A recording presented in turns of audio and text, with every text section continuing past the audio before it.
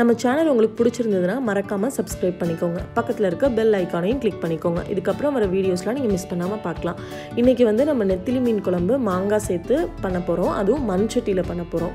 First நம்ம நெத்திலி மீனை க்ளீன் பண்ணிடலாம். இது வந்து எங்கள் ஊர் சைடு தேசப்பொடி அப்படின்னு சொல்லுவாங்க. இதை லேடிஸ்லாம் சாப்பிட்டா பிரஸ்ட் கேன்சர்லாம் வராது அப்படின்னு சொல்கிறாங்க. இப்போ க்ளீன் பண்ணியாச்சு. அடுத்தது மண் சட்டியும் வந்து சூடாக இருக்குது. இதில் வந்து ஒரு 2 டீஸ்பூன் கிட்ட ஆயில் ஆட் பண்ணிக்கலாம். நல்லெண்ணெய் ஆட் பண்ணால் ரொம்ப நல்லது. ஒரு அரை டீஸ்பூன் வெந்தயம் ஆட் பண்ணிக்கிறோம்.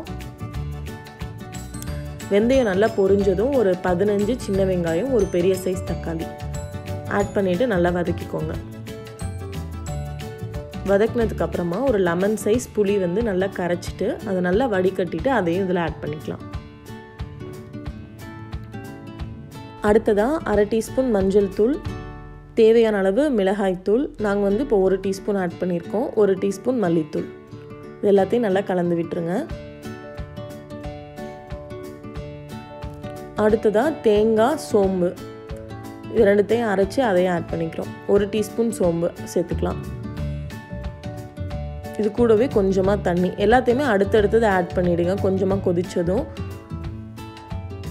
இப்போ வந்து இது எல்லாமே நம்ம பச்சையாக ஆட் பண்ணியிருக்கிறதால இதில் பச்சை வாசனை இருக்கும். அதெல்லாம் போகிறதுக்கு நல்லா கொதிக்க வைக்கணும். இப்போ இது நல்லா கொதிச்சிட்ருக்கு. இந்த டயத்தில் நம்ம மாங்காய் ஆட் பண்ணிக்கலாம். மாங்காய் வந்து வேகிறதுக்கு லேட் ஆகுங்கிறதால மீன் ஆட் பண்ணுறதுக்கு முன்னாடியே மாங்காய் ஆட் பண்ணிக்கணும். இப்போது ஒரு மூடி போட்டு மூடி வச்சிடலாம்.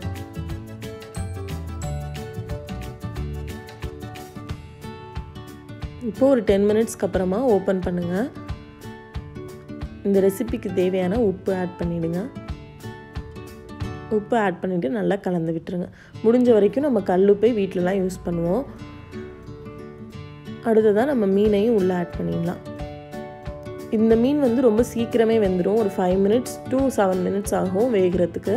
ரொம்ப வேக விட்டிங்கனாலும் முள் தனியாக அந்த ஃப்ளஷ் தனியாக போயிடும். ஸோ வந்து ஒரு 5 மினிட்ஸ் கிட்ட வேக வைங்க.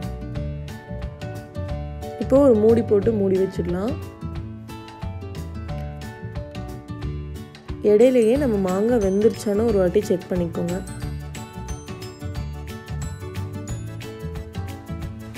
மாங்காய் இன்னும் வேகலை. இன்னும் ஒரு 5 மினிட்ஸ் வேக வைப்போம். இப்போ எல்லாமே நல்லா வெந்துருச்சு. எண்ணெயெல்லாம் நல்லா பிரிஞ்சு வர ஆரம்பிச்சிருச்சு. இதுதான் கரெக்டான டைமு. ஸோ வந்து உங்கள் கேஸை ஆஃப் பண்ணிவிடுங்க. நம்ம மீன் குழம்பு சூப்பராக ரெடி ஆயிடுச்சு. ரொம்ப சிம்பிளான மீன் குழம்பு தான் இது.